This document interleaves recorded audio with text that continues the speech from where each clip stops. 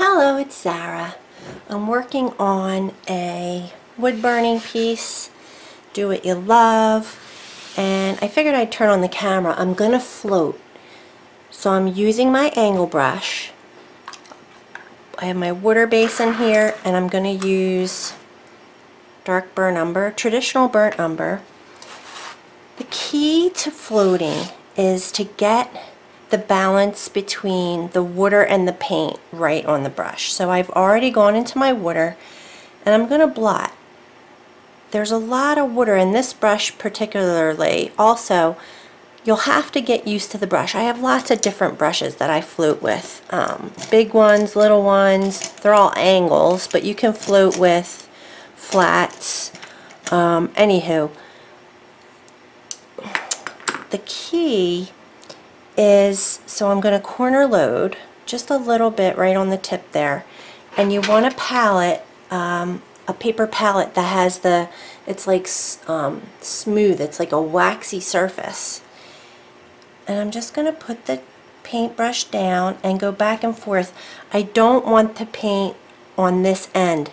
I want to keep that just water. And lately I've gotten to be a much sloppier floater, and when I say that I mean I'm not as worried about it as I used to be, and although maybe I'm just better at it. I also want to show you that you can pivot the brush as well, because when you put this down on the surface, it leaves a line right there. The water stopped there, so what you would do is you have to pivot the brush and tuck it up against the edge. Just tuck that water, and then you can see the bubbles. Where's my mop? I just had it. The mop is used to kind of pick up the water. So when you think mop, I used to beat the, you can also push the color forward and kind of, or pull it out a little more with the mop. This is a dry brush. You don't put this in water. So I would recommend a mop, and this is the Maxine mop. It's Maxine Thomas. I have a small one, this one. I just wanted to see if you could read it any better. Not really. It's Maxine's mop. So again, I go into water, blot on my paper towel, corner load, and then I kind of put the paint down. So I just took that paint and I put it there. And then I kind of just walk in and out of it. And you can see all the bubbles. So I'm going to blot again, just kind of blot, and then go pick up the water and the paint. And I think we're good now. I'm going to come over to my piece, and I just want to do some background shading. I used to try and do a float like in one line. I know I'm zoomed in, so I have to remember that. But now I'm a pity patter. Also, this surface is not base coated. It is just, it's got a spray coat of like a matte varnish. But you can still see how the wood is kind of sucking the paint. I don't know. It's a porous surface, so. But what I want to do is just create shadows behind the words and stuff to give them, to ground them onto the piece. That's my thinking anyway. So I'm sticking the color up in the H, and then I'm walking it down and across. So it stays the darkest here, and then I kind of walk it down into the water area. And I'm just going to do that all over. This is a pattern that I got out of a coloring book. I'm going to go back up a little because I'm too far. The other thing is I like strong color. I consider myself a heavy hand. So for newbies at this, you don't need to do it as dark as I do. Start out light, and you can always go back and add another coat, another float, a little bit darker color. So take your time with it, and you know, it's yours. It's your, this is a technique that I'm teaching you that I love, but there's more than one way to get the result that you need. I don't know. I feel like the way I'm doing my best to teach you, to tell you how to do this. I want to do a little bit in here to separate that W and the H. And I just decided to do it with this brown because I'm going to do all the other painting of the piece with bright color. And so I'm just trying to, I don't want to lose the fact that it's a wood burned piece. So I've been trying to continue, or keep that wood tone look. Oh my God, I just love it. Love it. I'm going to go a little in here. And I keep going back to this runway because this brush happens to hold a lot of water. It's beaten up. It's an American painter. I got it at AC Moore years ago. And I mean, look at it. It's disgusting. But it still does the job. So this is a wood, basswood canvas. It has like a bit of a 2-inch lip on it, so I'm just holding my hand here so that I can rest it, because I had nothing to rest my hand on. Anyway, so look, I have bubbles again, so I'm just going to blot a little bit more. And so it's the balance. I just keep going back and forth from paint to water until it feels like it's moving enough, it's dark enough. I'm going to blot a little more, and then I'm going to go.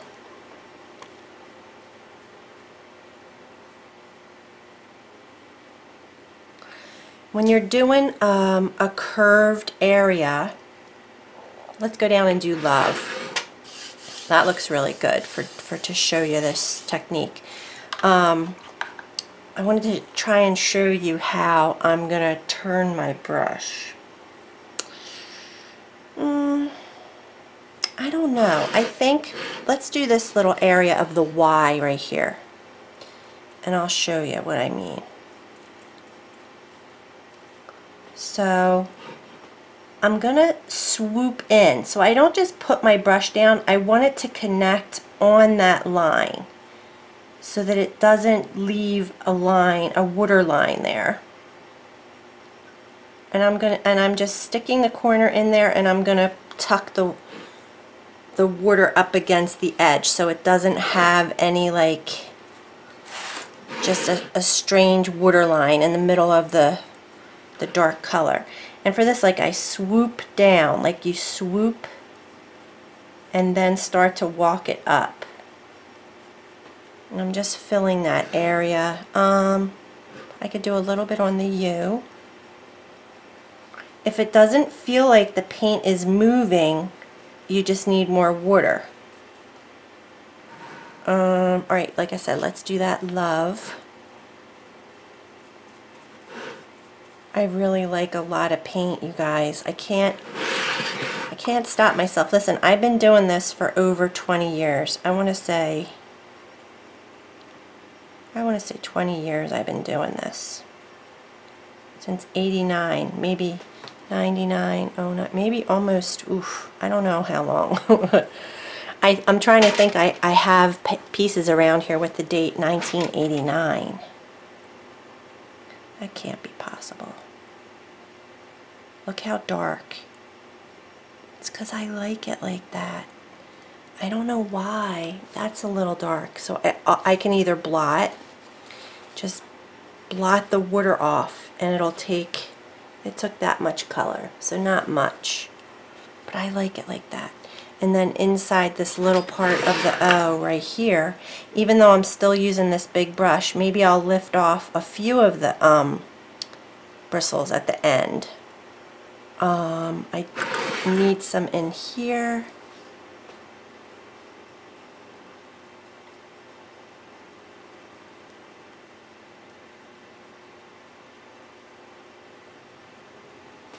See, I'm off the piece.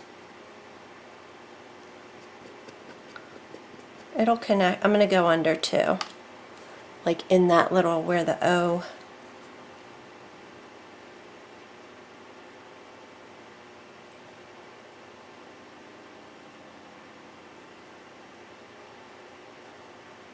I have so much water on my brush.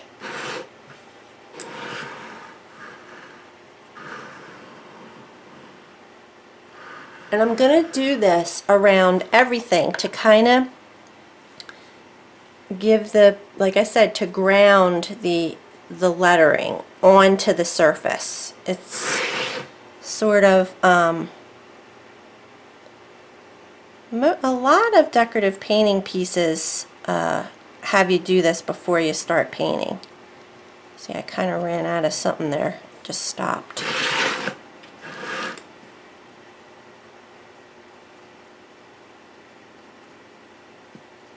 I think it just takes practice. Like I said, I've been doing this for a long time, and I remember when I first started floating, it wasn't all a bowl of cherries, or you know, it was frustrating, but I kept at it, and you can always take it off, you guys. Like this piece specifically, because it's on a wood burning, it's not as easy for me to take it off the surface because, like I said, it is going into the wood a little bit. But if you've base coated underneath there and your piece is sealed, you can take it off either with a wet wipe real quick or just a Q-tip like I do.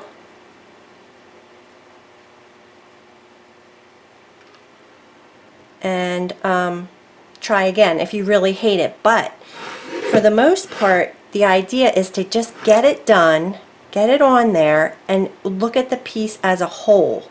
Don't just look at one float that you did. It's the whole thing will come together at the end, you know. So I hope you don't give up on it. You have to keep at it, and little by little it'll start to click. You'll start to understand what it is that you're trying to do, or not what it is that you're trying to do. I know you know what you're trying to do, but it'll go from your brain to your hand. You know, you'll be able to tell your hand what you, anyway, I don't know what I'm saying, it's late. But that's it. That's really, I just wanted to come on real quick. I'm going to do a video tomorrow and share what I've been up to. I'm busy in the craft room. I've been doing a lot of stuff, a lot of projects. I think I'm going to put some in here and right here. And I'm going to paint right over those little circles because I know that I'm going to fill them in. I'm going to need some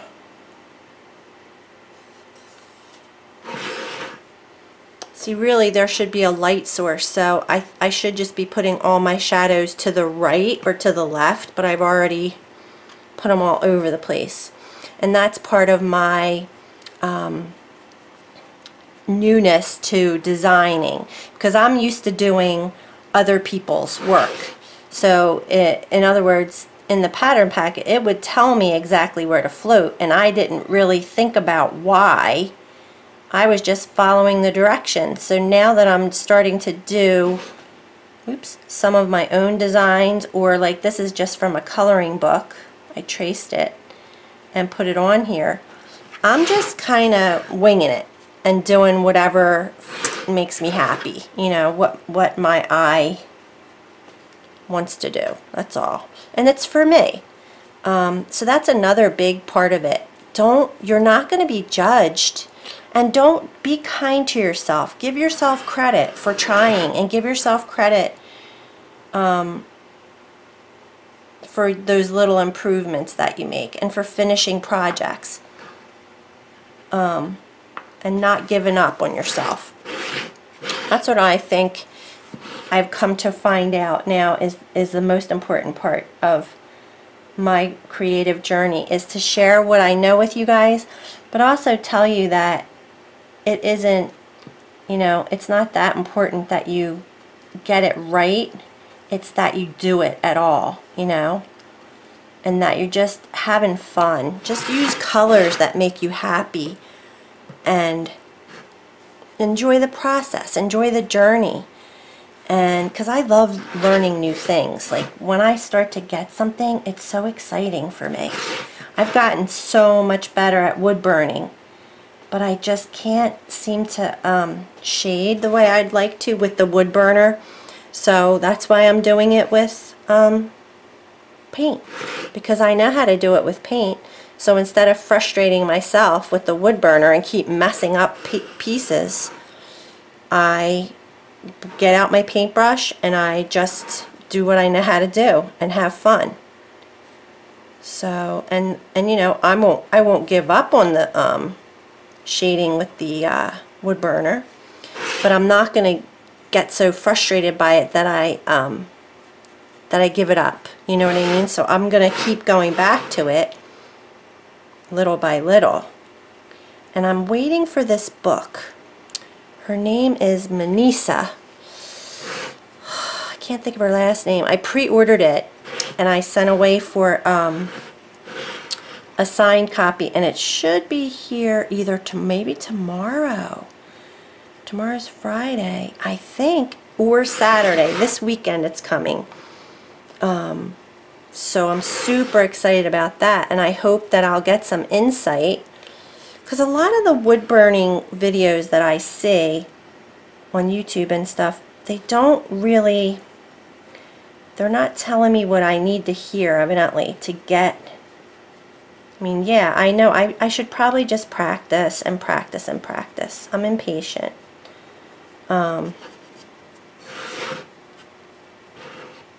Anywho, so yeah, so I'm looking forward to that, but in the meantime, I'm just going to do, I guess I got a shade around this side too. Let me do around the heart.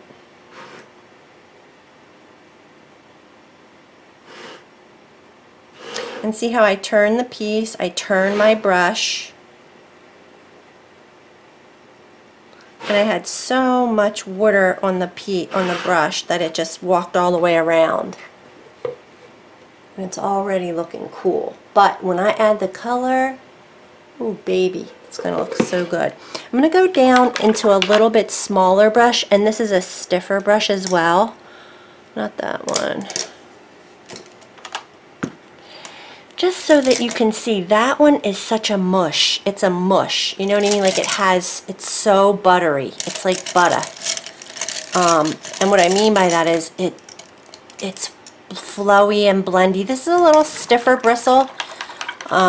It's the same brand. It's a smaller version, but it's not worked in as much. And I mean, maybe they changed the way they made it since I got it, but and it's a little smaller. So I'm gonna do this one, and I'm going to show you I'm going to just try and keep it small in here. See, it splits. So, and it's not holding nearly as much water. That's why I end up going back to that old standby. And I'm a pity patter. Well, I've gotten to be a pity patter.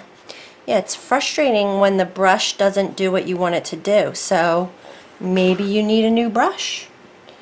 Don't keep forcing it. If the brush isn't working, you know, it's okay to say, yeah, you're not working for me, brush.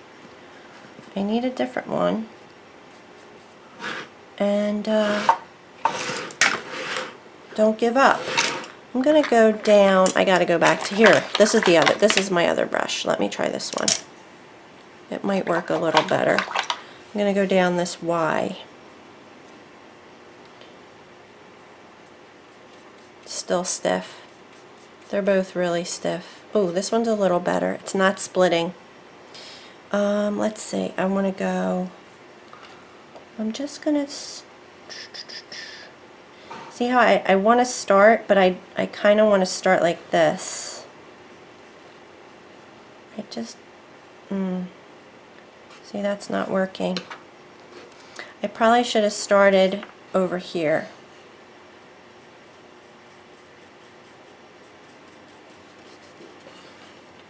Not enough water. See how I just can't get it to do what I want. So I'm going to go back to my mush brush that I love. This brush just, I'm going to work on a really good brush review for you guys to give you really good suggestions, because this is my fave. I've had it forever, as you can tell by looking at it. It's just so soft and flowy, and I can just really get the results that I want, and that's why, you know, I stick with it. So I'm going to go in here. I'm running out of water. So now it's really gotten dark, the piece. I think I got carried away, but that is what I wanted to share with you guys. I just wanted to share that, and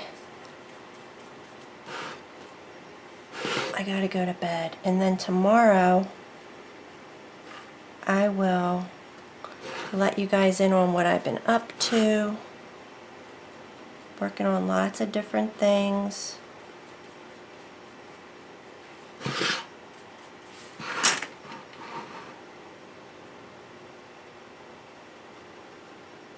See, I just don't have enough water. And I'm out of paint too.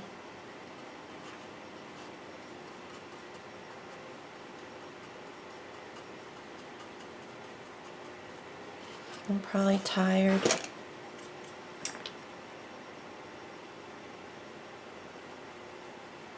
My brush is drying out.